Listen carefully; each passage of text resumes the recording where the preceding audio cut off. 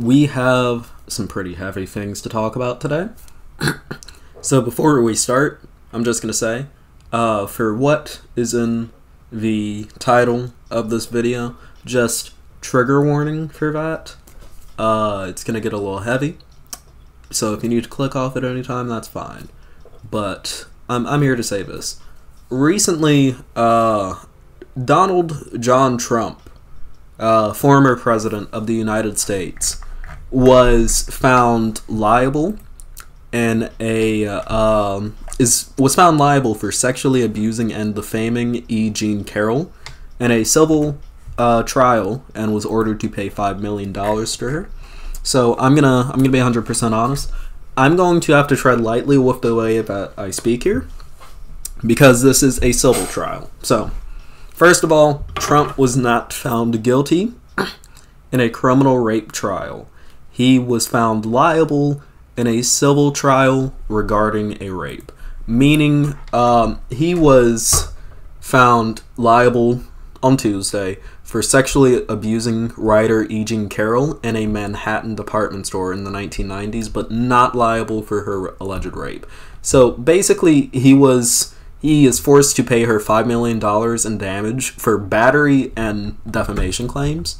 So, he is not found guilty for rape in a criminal sense. I'm just putting that out there now. But I do want to talk about what this means, okay? So, Donald Trump is a piece of shit. I don't think I have to say that. If you're watching my channel, you think that he's a piece of shit. And he has many sexual abuse claims held against him currently. There have been many claims about him that especially surfaced around the Me Too era and around 2016. And E. Jean Carroll, I believe, is the first woman who has been victimized by him to actually gain some sort of recompense for it. And I'm glad that she's able to gain this recompense, and I'm glad that she's able to hopefully put this behind her, even though Trump is, of course, trying to appeal this verdict. But I do want to talk about what this means. It is a infinitely good thing that this man is being held liable for things of this nature, and it is also extremely sad that he was not found liable until now. So I did listen to Carol's story. She never filed officially with the police because she was afraid that her case just never would have came to light, or that she was going to get buried and shit on in the media, because at the time, in the 80s, Trump was well, in the 90s this happened, apparently. Trump was extremely popular in media. Like, extremely popular. So she never officially filed criminal charges, but to see that she is able to sue him for defaming her, because basically what had happened is that he was repeatedly like, I don't know about woman, she's a liar, I don't know about woman, she's a liar, and he kept saying that in office, and it was like, okay, he's fine while he's in office because, like, presidential immunity or some shit, but then he kept saying it when he was out of office, and then she sued him, and she won the lawsuit, and Trump has had to, well, he's been found liable in the battery of this case as well, according to this NBC article. And, I mean, while I cannot legally say that Trump is a rapist, I can say that former President Donald John Trump has been found liable in regards to battery in a civil rape case.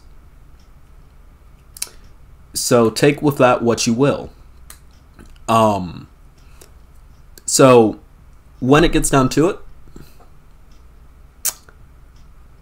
this situation is one that is, again, sad, disgusting. I am so sad and very disgusted that this woman had to wait for so long to get recompense for this. but at the same time, I'm glad that it happened. So, let's talk about what this means moving forward. More than likely, there will be more cases coming out against Trump of this nature, more civil cases, maybe not more criminal cases, because criminal rape cases are extremely hard to prosecute, and unless like it just happened, they unfortunately rarely get to court. Just because they get buried very easily in the legal system. I believe like in the state of New York alone, a bunch of rape kits just don't get processed and they end up expiring, which is fucking horrible. And although a lot of these women can't get him on criminal charges, the fact that there is a woman who is able to get him on a civil charge is a very good thing, and I hope that this trend continues. Because he needs to be held accountable for this shit. Even if it isn't criminally accountable, him getting hit in the bank account for things that he has done in the past, according to these women, if he's found liable in these cases, it is very important for him to have to pay these damages. Very important for him to have to pay these damages. And him being found liable in the battery aspect of this case is also very important, because it does show that he can still be held accountable in some way for what he did, even if it isn't going to jail. Because of course he wasn't found criminally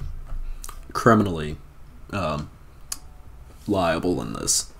So he is appealing it, considering the court already found him guilty on this. He might be appealing it to a higher court. I don't know how much that will go well for him. But we'll have to wait and see for that. And of course, I do believe he has gone back. Yeah, he's already, one of his campaign spokespeople says, "Make no mistake, this entire bogus case is a political endeavor targeting President Trump because he is now an overwhelming front-runner to once again be elected President of the United States." This case started like a couple of years ago. So, yeah. And as Val Raven says, yeah, I've seen things about there being untested rape kits dated like years back just piling up. And that does speak to like a wider issue of the way that the United States treats rape. The United States, and many countries for that matter, don't treat rape as seriously as they should. Like, rape, pretty much everyone agrees rape is the most horrible crime that you can commit. Some people say it's murder. In my personal opinion, it's rape. Yeah? Because like, this is the way that I contextualize crimes.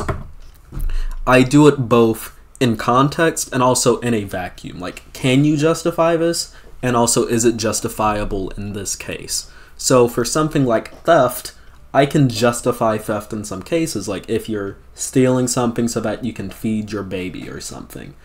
And then like, of course, you have some cases where it isn't justifiable. Like, hey, I robbed a bank because I wanted money. You know? Same thing with murder. I think you can justify killing someone. Like, hey, this person posed an active threat to me or my loved ones, or like even if they didn't pose an active threat at the moment, they had been threatening before, and so I killed them to prevent that further.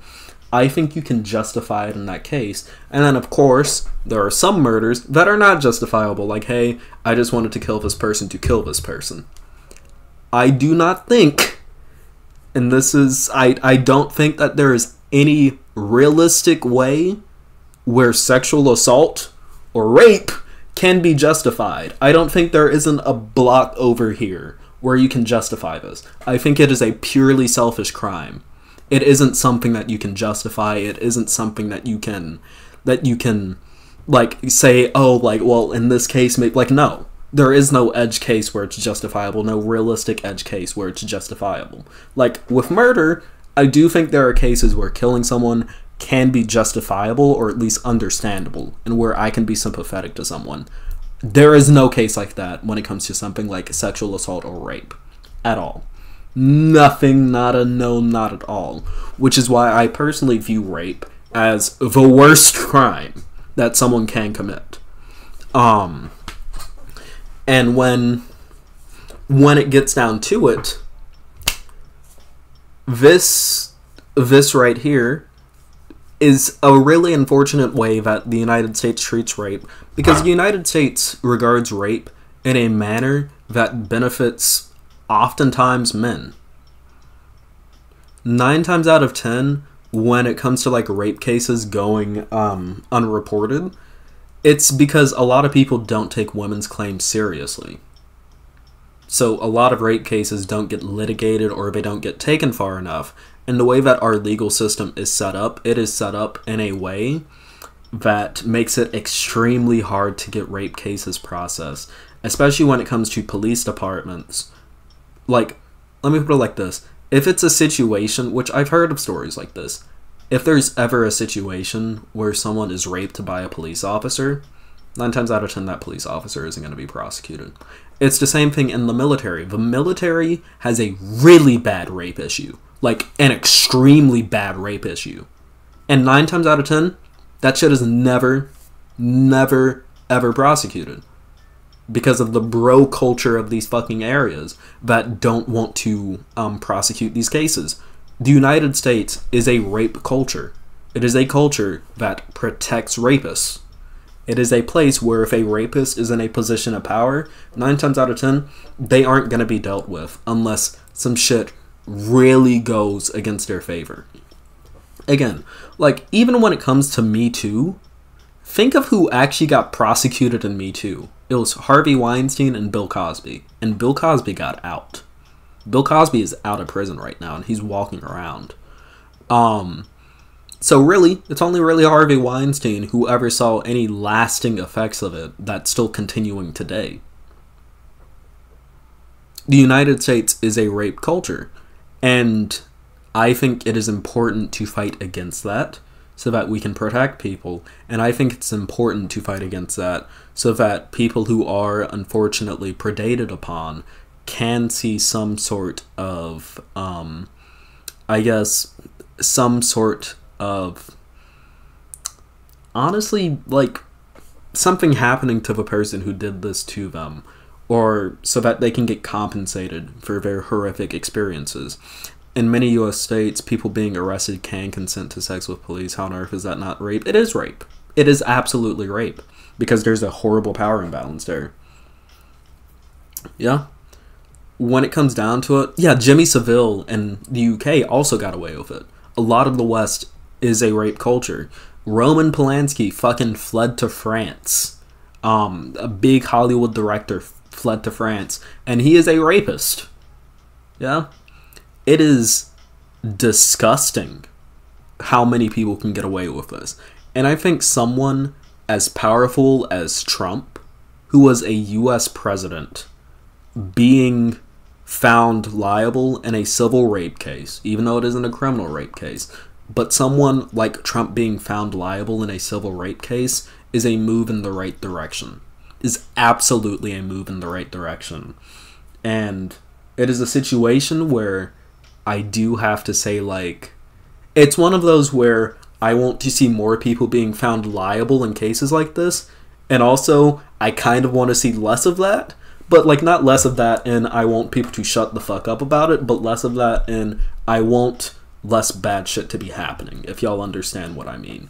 I want to see more people being held accountable, and I want to see less instances of people having to be held accountable for doing this shit, because I want to see less people doing this shit. When it comes down to it, though, whatever happens moving next, I'm interested to see it. I'm also interested to see what happens to this appeal, and I'm also interested to see if other cases of this nature start getting brought up and addressed and dealt with. I really want to know what's going to happen with that, and best of luck to Miss Carroll, or Mrs. Carroll, and I hope her life is somewhat improved after this verdict in this case. With that being said, be sure to share your thoughts down below of what you think of this. I love you all. Thank you for watching this video. And I'll see you in the next one. Peace.